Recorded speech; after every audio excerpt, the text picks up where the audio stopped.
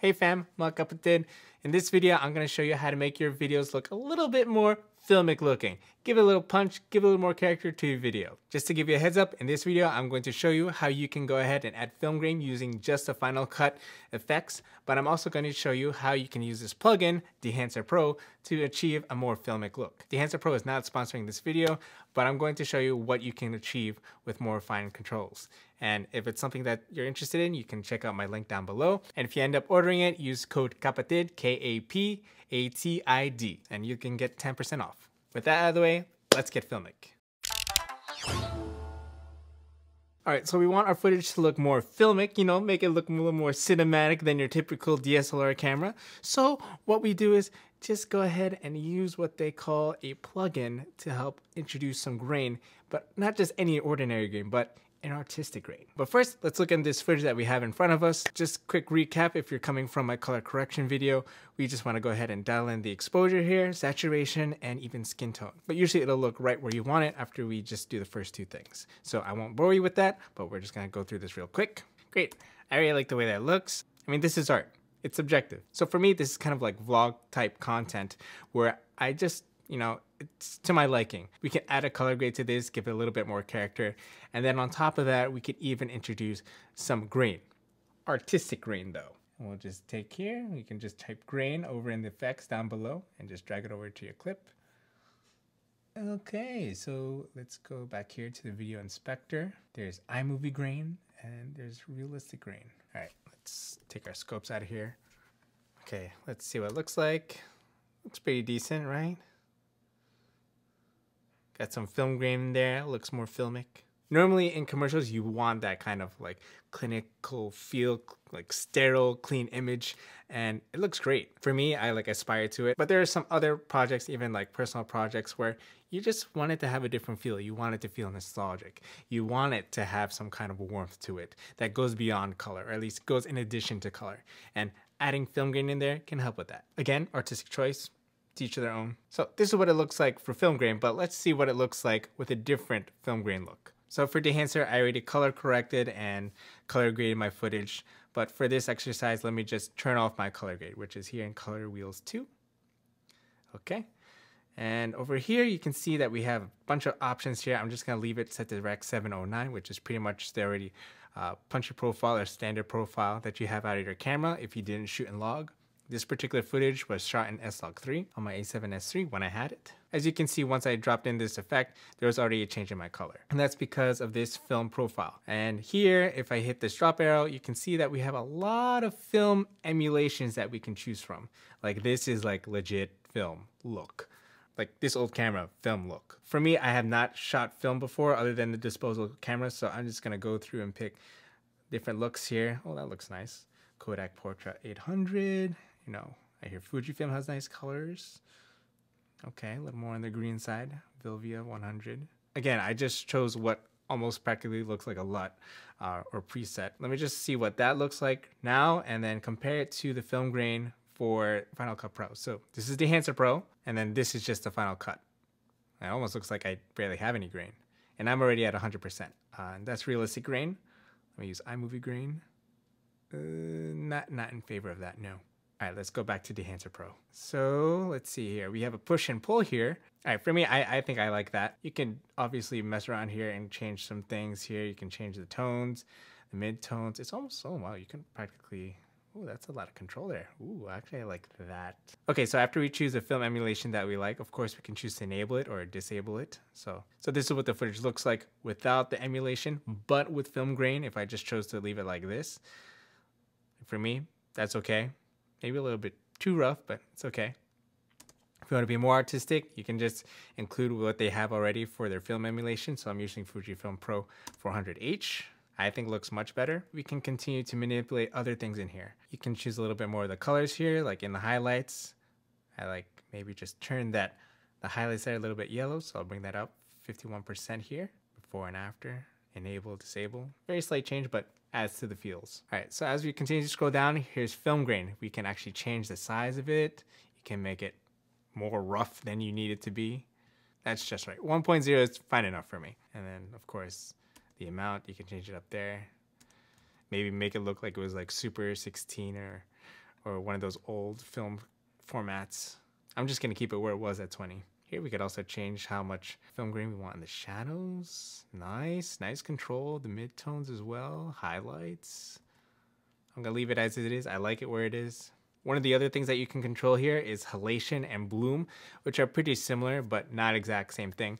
If you ever see other YouTubers or other creators, they use what they call like Cinebloom filters, or at least Moment calls them Cinebloom, or for Tiffin, I think is a Black Pro Mist, where they just have a little bit of glow in the background. Like here in this light, it's a little bit more blooming rather than its normal view. If I didn't have a Cinebloom 10% filter on here, this glow would just be contained within the light bulb. You wouldn't just see much of a glow that it already has. And I'm gonna show you right here. So let's go here to the bloom, right? First we'll enable this. And oh, you see, you already see like a little bit of a difference there. If we hit mask mode, you can see where that blooming is. It's mostly in the highlights there, and as you can see, the highlights around my subject, which is my wife here. So you can see like right around here. Enable, disable, enable. And of course you can have finer control with that. So you can make it glow more than usual, and that looks trippy. Yeah, we're not, no. Sorry, babe, we're not. We can't afford it. It's too bright, too bright. It's easier also to see it in mask mode if you can see, oh, what are my highlights doing? You can leave that alone. Details, you know, maybe you want to go in there a little bit more with the highlights on the shoulder, so you can see here. Very subtle. Some of this stuff you won't really see. Like as you can see, if you're seeing this on our phone, you probably won't notice this. Amplify, right? Make this a little bit stronger. Wow, a little bit of glow, a little bit of glow. Might be a little bit too much. For halation, it's not the same thing as bloom, but it also occurs in the highlights. And usually it's some kind of like discoloration. It's kind of like going beyond white to the point it looks like discolored. Okay, so first let's enable this thing.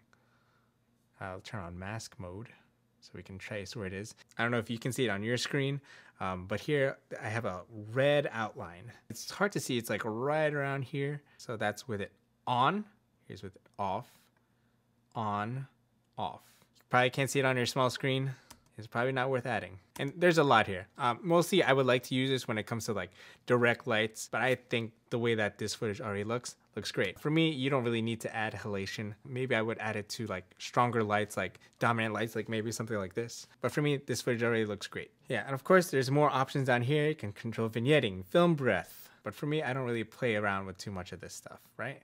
I just want nice, subtle changes, and at the same time, I don't want to spend too much time in the settings. But right now, this is a great look. I like this look. So that's halation. But as you can see, there's still a lot more settings in here that you can choose from. Film breathing, vignette, and all these other stuff. So you can feel free to check that out. But for me, I really like the way that this looks. Now, if we just add some music, we're set. Okay, got this music from Artlist. Okay, all right, and here's how it looks.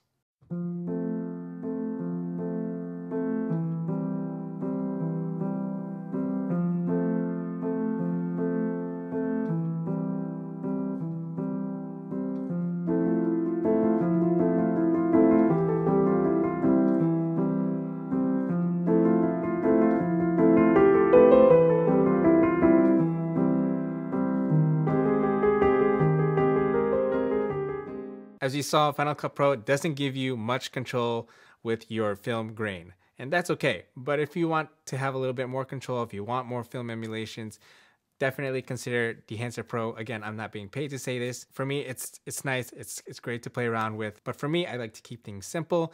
I already like the profiles for film emulations that they have. Maybe just a little bit of tweaks here and there, depending on the kind of image that I drop down in the timeline. But other than that, it's nice to have that option.